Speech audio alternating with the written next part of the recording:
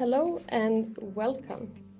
I'm Alice and I work as a digital onboarding associate here in Penneo.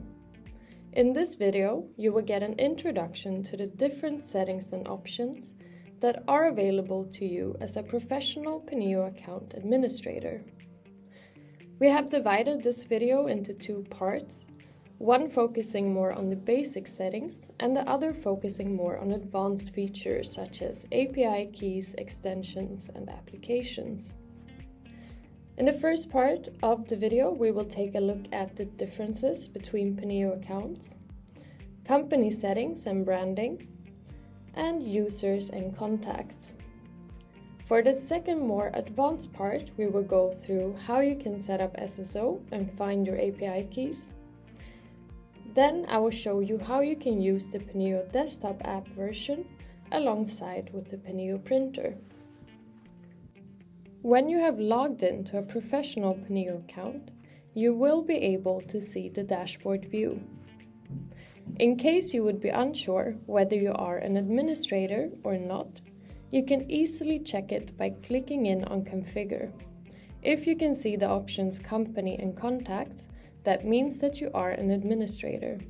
If you can only see the option Profile under Configure, then you have a user account. So now I will start off by logging into Penneo through app.penneo.com. Once logged in to a professional Penneo account, the first thing that you will be met with is the dashboard view. From here we can go to the left-hand side, click Configure, and then select Company. On the top here you can see an overview of the details of your company. Here you can change both the address as well as the name of your company in Penneo through clicking in on Edit Details. Due to legal reasons, you cannot change your company's VATIN. So if you would notice that your VATIN has been changed or that it's incorrect, then please reach out to your account manager. You can set the default language for your company, and I will go back and forth here a little bit just in order to show you where you can actually see the effect of this setting. In my company settings, the default language is set to English. If I now go in to create a new case file, as you can see here, the language that the system suggests firsthand is English. If I now go back into the settings and change the language to Danish, and then go in to create a new case file, now the system suggests Danish as the language for my case file. So by activating certain default settings and making these decisions, you as an administrator can actually help your users work more efficiently in Penneo. I would also like to mention that the language settings for their own account view is something that individual users can change under their own profile settings. Next, let us take a look at the security and privacy settings that are listed here. We do recommend enabling the option that is called Allow Transferring Ownership of Data on User Deletion. If your company does not have this enabled and you decide to delete a user, then all of their data will be deleted with them, and in most cases it is not possible to retrieve this data. If you have this feature enabled and you choose to delete a user, then you will be met with a pop-up window asking you if you would like to transfer the data and to whom you would like to transfer the data. The second option under security and privacy ensures that the function sensitive data will be activated in every new case file per default. The case file signing request expires option is simply the default to when a case file should no longer be available for signing. The next section that we will take a look at here is the data handling section. If the option of automatic data deletion is enabled, then your case files will automatically be moved to the recycle bin after the amount of time that you have selected here. Your deleted objects will then stay in the recycle bin unless you choose to activate to automatically empty the recycle bin. So if you have activated both of these and you have each one set to 1 month, then your case files will be deleted after a total of 2 months. Case file settings, so the default reminder interval is simply how often a signer that has yet to sign will receive automatic email reminders from Penneo. Here we also have the domain field, which we will get back into in the advanced part a bit later on. The allowed signing methods here on the bottom of the page refer to the possible options that your signers will be able to see and then select on the signing page. Please be aware that if you were to activate more signing methods than what has been agreed upon in your contract, this might be billable. From here, let us take a look at how you can customize your Penneo account. So I will move into the branding tab that is listed up here. By customizing your Penneo account, you can use your company's logo and colors to make it more tailored to your organization. These settings will be visible for you and your colleagues in your professional Penneo account, and it will also be visible for your signers when they open the link sent from Penneo to sign their documents. You can choose the background, highlight and text color. You also have the option to upload your company's logo by clicking here. And you can also see the changes as you are making them in the preview window to the right. Here by the URL, you could, for example, add the link to your company's webpage. Just to show you what this looks like, I have opened a signing link sent from Penneo. And on the top here is where the settings that you set up on your branding page will be visible for your signers. If a signer clicks on the logo up here to the right, they will be redirected to the web page since this has been added as the URL in the branding settings. Let us take a look at email templates. To access email templates, you can either select Automate and then Email Templates, or navigate to it up here in the top bar. Both users and administrators can create their own templates that will only be accessible to them. Administrators also have the option to make company-wide email templates that are accessible and for everyone to use within the company. When you see the portfolio logo next to your template title, it means that this is a company-wide email template. To make your own, simply click on Create New Company Template up here. And when you're setting up your template, you can use the merge fields that are listed here. These are very important, and we will also use them in the email signature as I will show you after this. But let's say that you would like for the email that is sent out to the signer to actually state the expiration date. Then you can just add the merge field case file expiry, and the system will automatically state the expiration date in the email to the signer.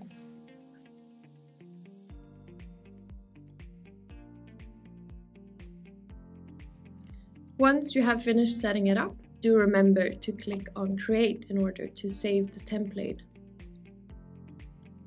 And now let us take a look at the email signature. So I will navigate into the top bar here where it says Email Signature.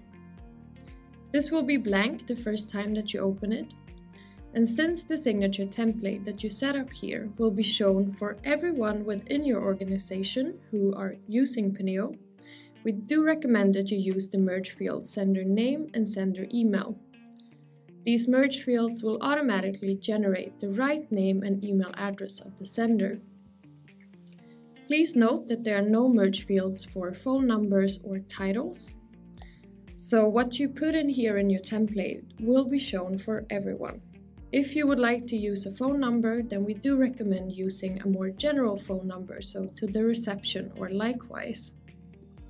It's important to add your company signature since the link that the recipients receive will be generated by a Penneo email address. It will only show the signer an email text with a link asking them to sign, without perhaps knowing who sent it. And if your signers were to have any questions, then they will know who sent the case file and they will be able to contact that person directly. You can either try to copy and paste it in or structure it yourself, but do remember to edit in the merge fields. As an administrator in Penneo, you are responsible for creating the user accounts for your colleagues that will also be using Penneo. So let us take a look at how you can create and manage user accounts. To create a new user, simply click on Create New and fill in the name and the email address of the new user. You then select the role, so whether they should be a user or an administrator. We always recommend that you have at least 2 active admins for your account. You can also choose which login methods to activate for the user. Simply tick the box of the one that you would like to allow. We do recommend that you start off with the default classic login method, which consists of a username and a password. You can always update the login methods for your users or for your coworkers later on. So if you would like to make updates to an existing user, then click in on the 3 dots next to the name and select Edit.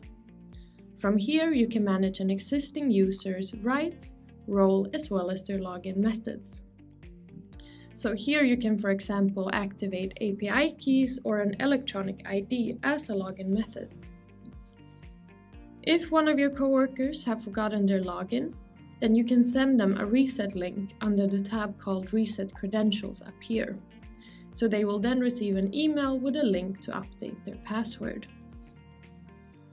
Let's go back into the user overview and take a look at how you delete a user. Click in on the 3 dots and then select Delete. You will then, if you have activated the option to transfer data, as we talked a bit about earlier, be met with this pop-up window where you can choose whom you would like to transfer the data to.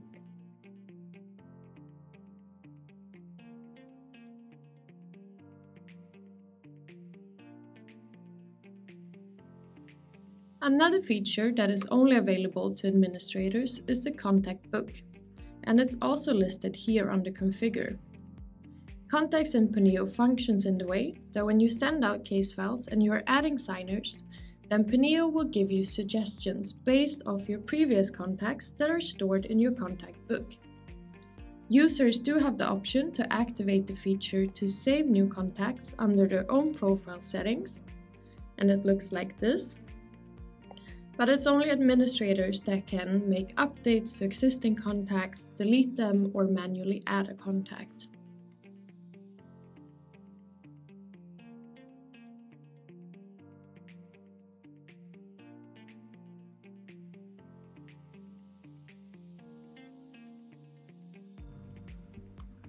And now for the second part, where we will take a look at SSO API Keys, the desktop application, as well as the Penneo Printer extension. So I will go into the company settings and we will take a look at the field that we previously skipped. The domain field is related to Microsoft Azure Active Directory.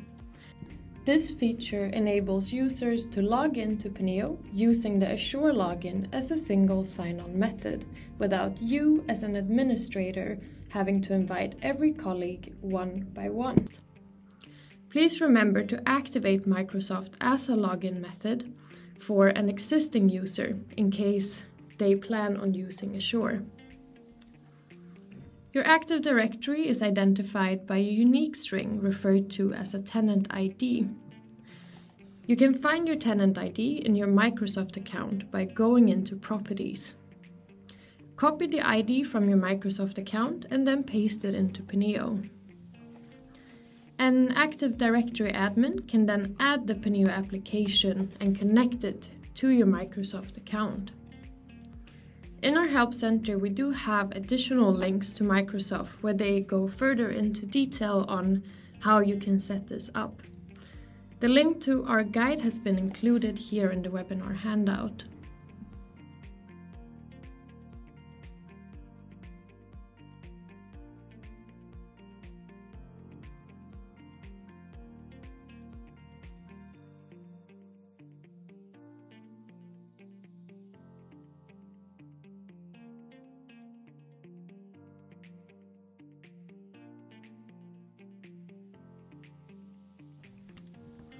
API keys are commonly used for logging in with your Penneo account in an integration. These API keys can only be activated by an administrator under the login methods for an individual user. Once activated, your user should be able to see this added tab called API Keys appear under their own profile settings. Next, I also wanted to show you how you can make use of our desktop application. So it's up to you as an administrator if you would like to use this and if you would like to encourage your coworkers or users to also make use of it. But in order to use the desktop application, you will need to download it and install it on your computer first. In the desktop application, you can easily create and save a case file structure as a template, and it includes fewer steps than the web application. It is only possible to send out case files with the desktop app, so in order to view your archive and see the case files that you have previously sent out, then simply go back to where we started in the web application, so app.penneo.com. To create a new template, first you will go through the regular sort of 3-step process of creating a new case file.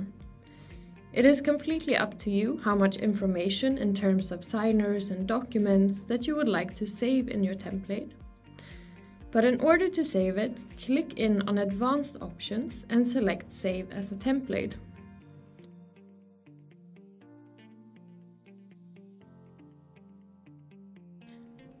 I have created a template example here.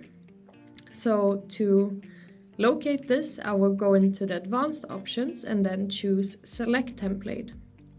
Here you can also click in to view more details on the template, and you can also delete a previously saved template.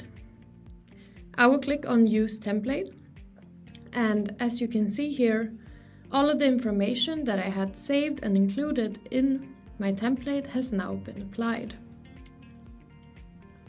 The Penneo Printer is an extension to the desktop application, and this will allow you to export any document from a program such as Google Docs or Words, so any program with a printer function, directly into Penneo as a PDF. So I would just go into the document that I have created, click on Print, and then set the destination to be the Penneo Printer. If I now go back into the desktop application, as you can see here, the documents are being processed and uploaded. So the Penneo Printer has now converted my file into the accepted format of a PDF. Do remember to select a document type once uploaded. And that was all that I had to show you in this video. Do remember that you can always contact us through the Help Center, and the link to the Help Center with some helpful articles have been listed in the description below.